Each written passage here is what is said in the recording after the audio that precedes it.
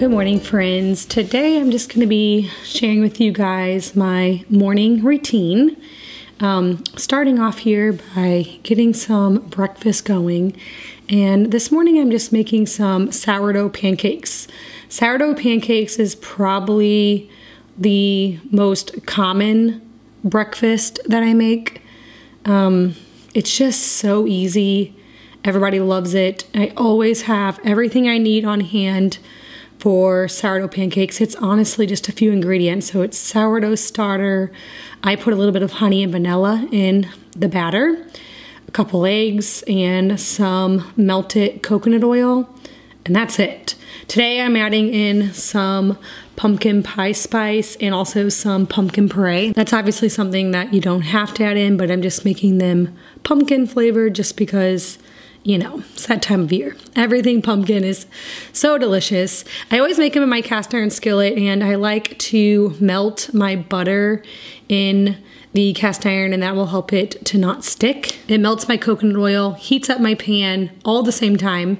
I'm also adding in just a little bit of milk and flour because I did not have quite enough sourdough starter this morning. I always feed my starter at the beginning of the week, but I haven't done it yet. I'll feed it now. You can see I already put my flour in. I have to just add some water. But if I ever have where I don't have enough, I can always just add in a little bit of flour and milk and basically just get it the consistency that I need.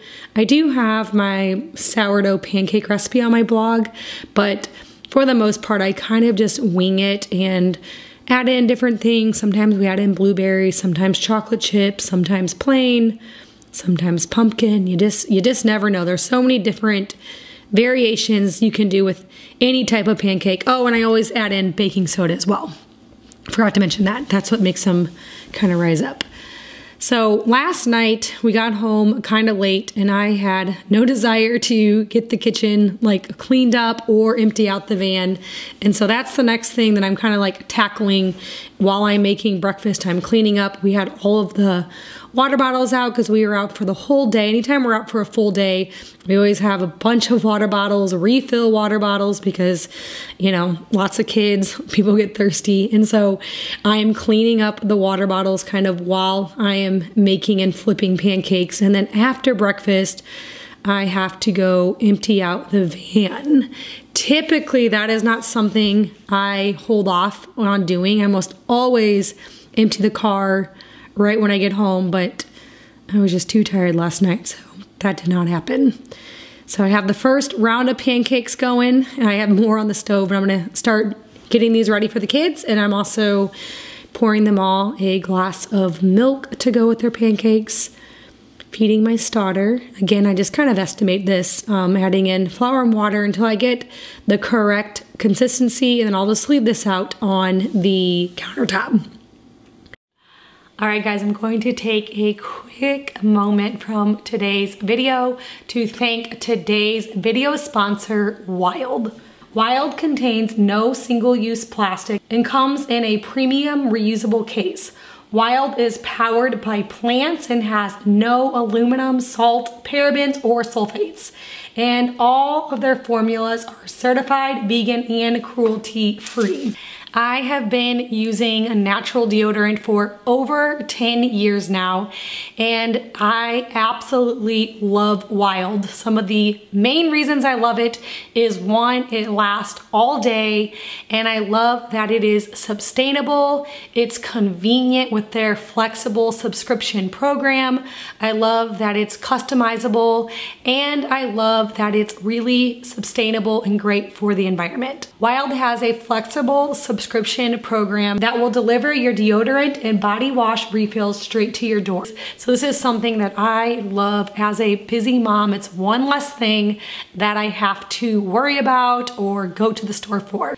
You can pick and mix and change and try new scents or whatever you like, and they have so many different scents to choose from, and I have tried several and I really love them all. Wild also ships worldwide, so you can get Wild wherever you live. Wild has over 20,000 5-star reviews on Trustpilot, and the thing I kept hearing over and over again that made me want to try Wild is about how it worked all day long, and also how great it was for our environment. Those are two things that were really important for me, especially when it comes to deodorants and body washes. Wild is a certified B Corporation and 102 tons of plastic diverted from landfills in 2022. If you are ready to try Wild, they are offering my viewers 30% off. So you can scan my QR code or use the link down in my description box below. And don't forget to use my code OILYHOUSE to get your 30% off. Now this code will not last long because this is one of their best deals yet. So if you're ready to try Wild, be sure to check out that link. And now let's get back into this video. All right, so I'm going down to empty out the car. One thing, when you have a large family and you are out for the day, I don't even know where all this comes from, but somehow I always come home with more things than I brought, especially this time of year. Whenever it's winter, we have so many coats and hats and boots and whatever, but it somehow ends up that at the end of the day, I even have more than I had at the beginning. I don't know where it all comes from. I have dirty clothes I have to sort through here. I have some church clothes that are still clean that need to be hung back up. It was my birthday like a week ago, so Mom gave me a birthday card, so I have that in there. It was also my toddler's birthday, and so he had a birthday party, so you see some like random toys in this pile. That was his birthday present that he got at his party. And so I'm going in, I'm reorganizing my diaper bag, and then I'm going to sort through this mound of clothes into dirty pile, clean pile, what needs to be hung back up, hanging up all the coats. Oh man, this is like why I hate winter. This is it right here. This entryway, just the job and the coats and just trying to keep all the jackets and coats that you need to keep everybody warm, and oh boy. And just keeping everything hung up. I feel like it's just constant, like things are always falling and whatnot. So anyway, got the car emptied out, starting a load of laundry. I have so much laundry to do today. I'll be down in this laundry room multiple times, switching out loads. I just get behind on this sometimes. I typically try to do a load a day, but if I miss one day, it just like piles up. So I'm getting some out of the dryer here, and then I am starting a new load in the washer. And when I went to get soap out of that like big 5-gallon bucket there on top of the washing machine, I realized it was empty. That's my homemade soap container, and so I'm gonna hurry up and make soap. It's actually so easy to make. It is not a big deal. I'm gonna show you that here. I actually have this recipe, like a video tutorial just on making this soap on the YouTube channel, and I also had the full recipe on my blog, but very simple, just a few ingredients. This is such a money savings making your own soap. I can make a 5-gallon bucket of soap for like $1. So the first thing I'm doing is I am shredding up and melting a Fells Napta soap bar, which is a laundry soap bar. Now, if you don't want to use a Fells Napta soap bar, I get some people saying they'd rather not use that. I do have a recipe where you can make your own soap bar very simply, and I make those often. Just kind of depends on what I have like down there, my little laundry making ingredients. Sometimes I have homemade bars, sometimes I have those. They're all really cheap to make, and then these ones I get at like Walmart for like 97 cents a bar. And so I shred up one of those and melt it, and then I just added in my borax and washing soda. There's also some discrepancies on borax. I have done extensive research on this, and with everything I found, I find it to be a very safe product to use in my laundry soap. So I do use borax and washing soda. And then, like I said, the biggest thing about making laundry soap is making sure that that soap bar is completely melted before adding it into your 5-gallon bucket. And then filling this up with water, and then I'll let it sit. I will use some right now, it'll be fine to use, but I'm gonna let this sit, and in the morning I'll give it a really, really good shake. Actually, my husband will do it. You can also use like an immersion blender, and it is extremely normal for it to gel up. I get that question all the time. It will gel up, and that is completely fine. You can put a little bit into a like old laundry soap container and then give it a good shake before you use it. And it works really well. I've been using homemade laundry soap for going on 12 years now. And when I make a big bucket like that, it lasts even a big family, like 6 months. And so can be your soap for like a good year if you don't have a gajillion children like I do. Anyway, I was folding some clothes there, and now I'm going into my little boy's room and getting that cleaned up. We were gone a lot this weekend, and so things got a little messy. I don't typically worry too much about their room. I mean, I pick up the toys and the clothes, but like making the beds. But I just got this new rug in here. The rug that was in here before, I moved into my room because it was bigger and I needed a bigger rug in my room. I'm redoing my room and my daughter's room. I'm going to definitely show you everything. It's just nothing's ready yet. But I'm in the middle of doing that. And so things are kind of getting rearranged. I'm kind of just doing a few things. And so I wanted to make their beds and have their room clean for like 2 minutes so I could just see how it looked with this new rug. I just got this new nightstand in here. I put a lamp in here. And so, I don't know, thought it'd be kind of fun to actually like make their room clean for once. I mean, I'm serious. I probably have made their bed like 3 times in their entire lives because, you know, when you have little kids, they're napping and then they sleep at night. And it's like, what's the point of making the bed? But for special occasions, I will make it. And today was one of those just because I really wanted to see how this room looked with the new rug in it. My daughter said the new rug is too dark and it makes the room really dark, which it is dark, but it's really pretty. I should get like a close-up shot on it to show you guys. I just got it on Facebook Marketplace and I think it looks really pretty with these beds. And I also got the nightstand on Facebook Marketplace. Well, in fact, I even got the beds on there. I just have had those for a pretty long time now. But I think this room is so cute. I love it. And I love that it's kind of small because it makes it more doable for me to decorate whenever it's just like a little room with not much space, you know, with a couple beds and a nightstand. Like, look at that. It looks really cute. And I just love the little lamp there too. I love when it gets dark and turning the little lamp on, and it's a cute little space. And then I also have a little like bookshelf in the corner that you can't see with cute little books on it. And then that's like it. They have the little wicker toy boxes below their beds, and that's where I keep all of their toys. They both have one at the end of their beds. And then obviously there's some like overflow of toys in the closet, but for the most part, all of their toys go in that little wicker basket. So there it is. I thought it looked kind of cute. All right, heading in to the living room to do a little cleaning in here. I used to have a cute wicker basket for toys sitting on the fireplace, but my daughter took it into her room and gave me this green ugly basket. She's told me a couple of times, you can switch it back if you want, but whatever, this is what we have for now. I really need some baskets. I've been looking at thrift stores for baskets because I just got that new frame TV and that little black box that's sitting on that end table there. That's for the frame TV, but you don't need that box exposed. So I kind of want to put that in a little basket, kind of like over in that corner, and then maybe a basket for blankets. Just, you know how it is. Always looking and looking for new things and trying to finish up a space. So that's just something I've been on the lookout for. I feel like I can always use more baskets. So that's one thing that I'll be looking for as well. All right, cleaning out this high chair, the never-ending job, like 5 times a day between snacks, meals, everything.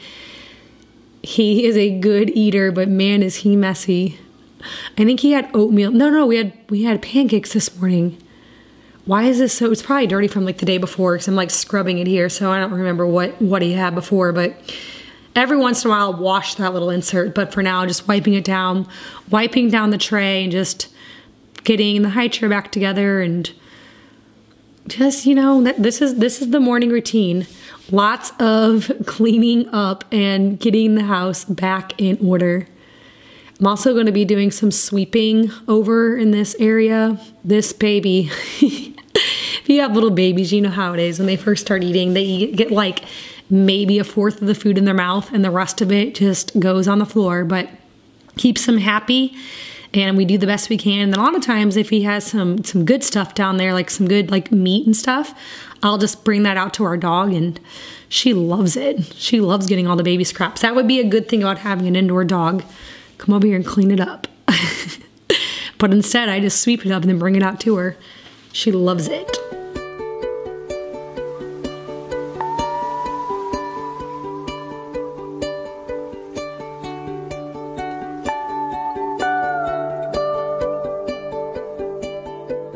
All right, I'm getting myself a lemon water. I have been obsessed with lemon water lately, like ice cold lemon water, and I like a lot of lemon in my water. And it's kind of nice because it's a little sour, and then all of my kids are like, it's too sour for them, so no one takes my drink.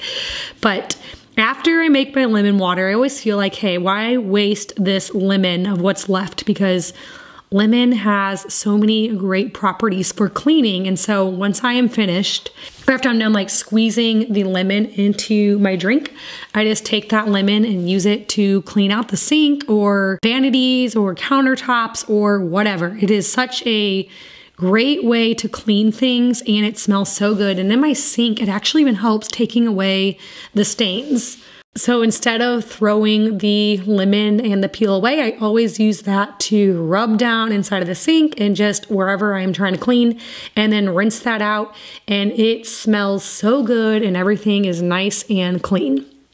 Just a good way to be frugal. And then once it's done, I'll put that in the compost pile and it will go outside. All right, time to get started on lunch. And today I'm actually going to be making a homemade hamburger helper. You guys know how I meal plan. I just take meat and put it in the refrigerator at the beginning of the week or whenever I'm out of meat, really. It's not always the beginning. Sometimes it's the middle of the week or just whenever we need meat.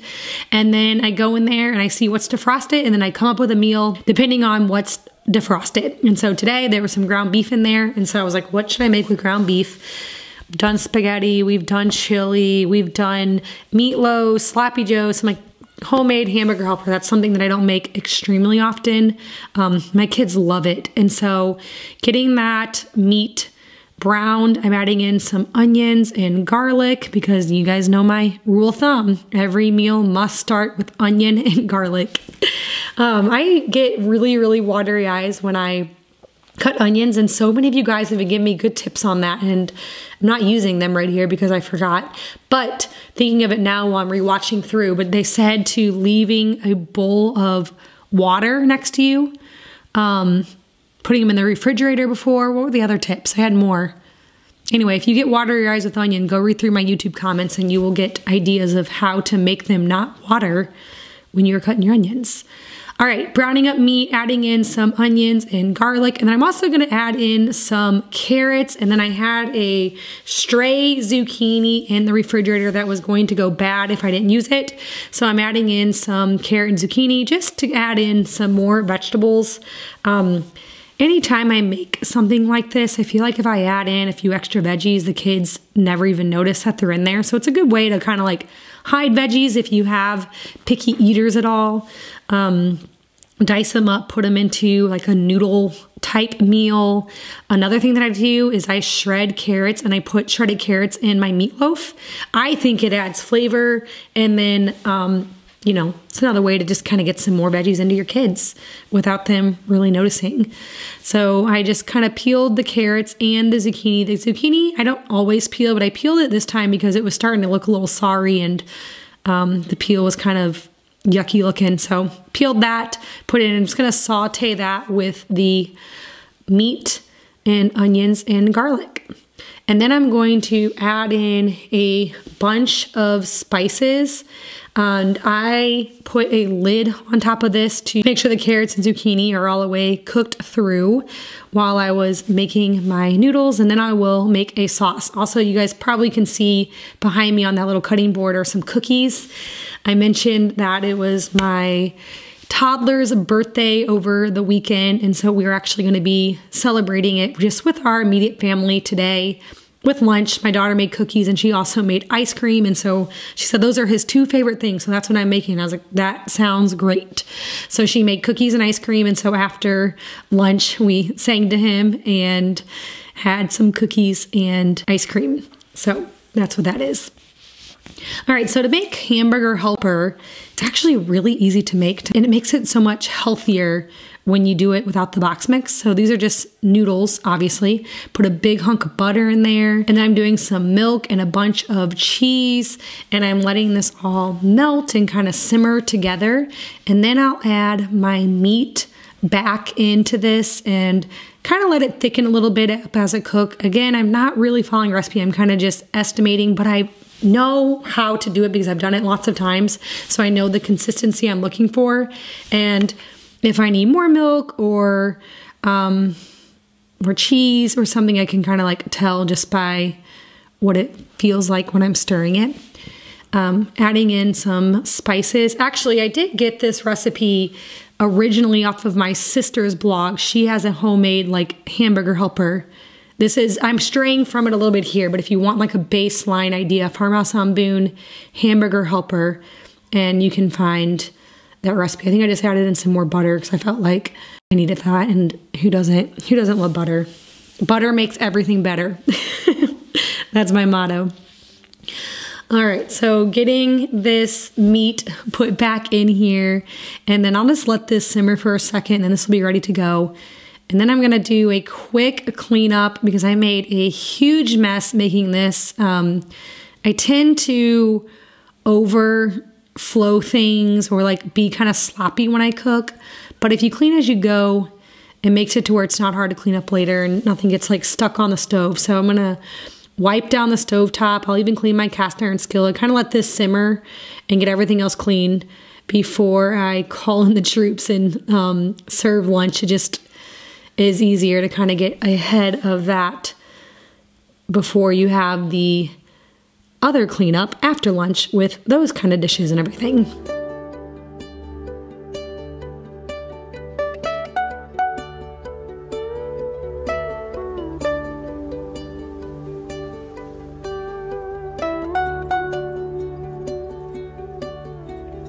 I get a lot of questions about my soap here that I use on my dishes. I have this recipe on my blog, so I'll link it for you guys down below. And I use it for dishes, but then I also end up using it to wipe down countertops and kind of turns into like an all-purpose spray. Even though it really is for dishes, it's just kind of what I do. I'm kind of lazy and feel like, hey, why switch it around? I'll just use what I have.